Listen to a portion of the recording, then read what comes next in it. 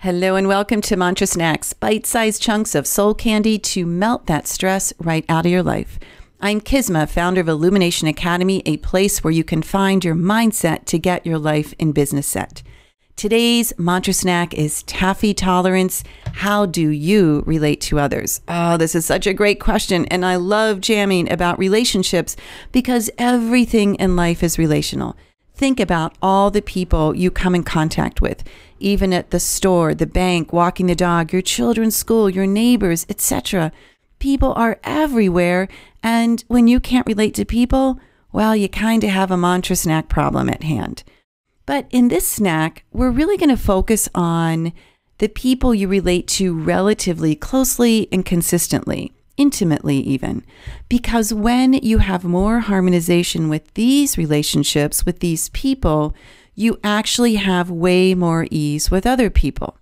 The reason being is that there's something that happens to the human field, your energetic field, when you get into arguments, when you fight, when you have anger, jealousy, resentment. Your energetic field constricts, the frequency goes down, and this lowers your ability to communicate effectively and to connect in a heartfelt manner. Basically, it creates a very low, sparkly, and very less engaging field for communication and connection. Now, it's fascinating because human beings are such interesting, amazing, and incredibly surprising beings, including yourself. And the truth of the matter is, my friend, you can never really know what's going on inside someone else's head and heart. Even if you could know, it doesn't really matter because it could all change on a dime anyway. So like this Taffy tolerance guy, I was thinking, what's so cool about Taffy? It stretches, it's flexible, it's pliable, it's sweet. So if you have an intention to have great relationships, you as well need to be flexible, pliable, sweet at times, but also kind. So let's first look at this flexibility piece. You know, expectations exist. They exist in work. They exist in marriages and partnerships and communities. The thing that happens, though, in relationships is that when you expect another human that you know pretty well to be different than who they are, when you're like, wow, if that Betty over there could just be ABC, then I'll be XYZ. You're putting your happiness on the change of another human being. That is massive codependency. And that human being may or may not change. So putting your sustainable happiness in someone else's personality, conditioned personality, is going to disappoint you. And that disappointment is your own because you're expecting them time and time again to be different. Now, bringing in the flexibility is important for you because it allows your container, this energetic container that you have, to expand. It allows you to hold the space for your own excellence, for your own human code of mastery. And when you do this for you, you're holding the space for others to elevate as well, except you're not attached to it. And this is a key piece. Whenever we're attached and we have really strong expectation for someone else or even a situation to be different than it is, you will be disappointed and you're not being flexible. So you can choose to stay disappointed. You can set yourself up to be disappointed, or you can have a choice to be flexible, to be discerning. You can even choose to accept this particular human that may push your buttons as they are in the moment. But know that the way they are is their gig. It's not yours.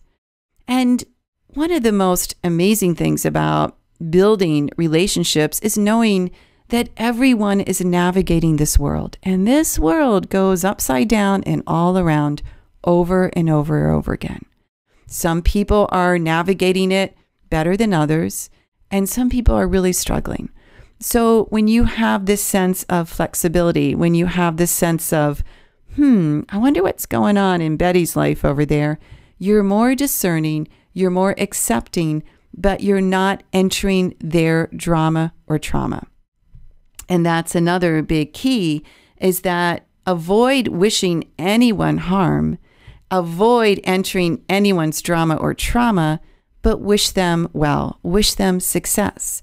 This is utilizing the divine law of increase towards another human being. Does that make sense? So it's cutting the cords to the drama and the trauma, but wishing them well.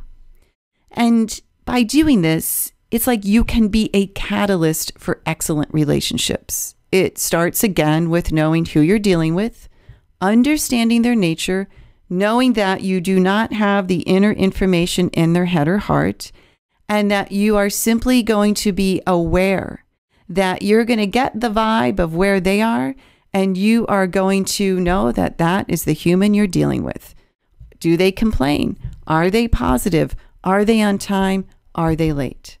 Your observation and your objectivity will lead you to understand who you're dealing with. And then you can choose to either stay in that relationship, to have some distance to it, or to do a little work and sparkle and magic so it elevates to a higher connection. Now, you might not always be as sweet as Taffy here, but you can be kind. And kindness is often misinterpreted. People think if you're kind, you have to be nice and bubbly and like a cheerleader. And actually, that's not true. Kindness is honest, yet calm. Kindness is being able to speak your opinion, but in a way where you have an understanding of how you're making that person feel, right? Because when we let go of thinking about how we're going to make someone feel, we're actually not kind at all. We're just being selfish. Kindness is about opening a window of thought or a contemplation for someone by holding the space that you can be accepting and they can elevate. Kindness is not criticizing, it's being truthful. I like to call it a neutral state of being receptive, of holding the possibility and the potentiality for another human being, for the relationship, but doing your part of the work. Now, a lot of this, my friend, is done by leading by example, taking care of your life, you doing your work on your journey. It reminds me of my great teacher, Swami Parthasarathi at the Vedanta Academy. And I'm going to be there and we'll be recording mantrasnacks there. But he made a statement once on an interview. He said, I could never ask my students to wake up at 4:30 a.m. and study if I didn't wake up at 4:30 a.m. and study. And I thought, this is such a fine example because he's such a self-realized soul. He actually doesn't need to study anymore, but he does it by setting an example for all the students at his ashram. So who is around you that you want to set this example of being a fine, flexible, and kind human being? Now, I have a couple tips for you if you're interested. One way to elevate these relationships and really get the most out of the relationship for you and the other person is avoid offering advice. Oh, this is a tough one, especially if you're in the coaching industry or a service industry and you have friends in that industry. You probably see people coaching each other and offering advice all the time. It begins to get so heavy. If you're going to give someone advice, they need to ask for it. And if you're in the coaching industry or healing, they need to pay you for it. When you offer unsolicited advice, it just becomes controlling and you want them to be different than who they are.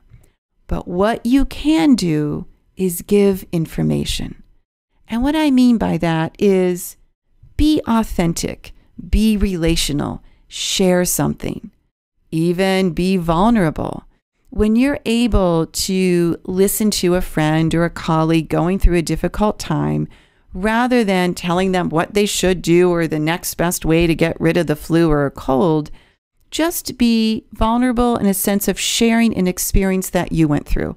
I do this a lot with my daughter. If I'm talking to somebody whose kids are getting ready to graduate high school and perhaps the parents are feeling nervous or sad, I'll just share what it was like for me when Zoe was getting ready to not just graduate high school and go to college, but leave the country. That's the best I can do for them, is connect, is to communicate, and to allow them to have their experience. Because that's just it, my friend. It is their experience. Now, if you want to continually go in and fix people, all of a sudden, that experience becomes yours. And that's a very interesting karmic loop to engage in. I recommend you stay on your line of the tracks and they stay on their side of the tracks, and each of you does your piece to keep your world nice and sparkly and clean. Now, if you do something like overstep, maybe you found that you've been really pushy with somebody, or you've even gotten angry, clean it up the best you can. And often this is done through honesty. Hey, Betty, I was really hurt and this is why I got angry. I hope you can forgive me. It's so simple, right? But many people want to complicate their relationships. They just can't help themselves. They want to get into the gossip, the drama, and the trauma because it becomes a distraction to your own work, to your own journey. And frankly, when we get distracted and get entangled in other people's stuff, it becomes way heavier and way slower to get done in life what we're here to do. So avoid overstepping, avoid giving advice without being asked, and do lead by example. Do offer kindness, flexibility, true information. Be connective. Take care of yourself.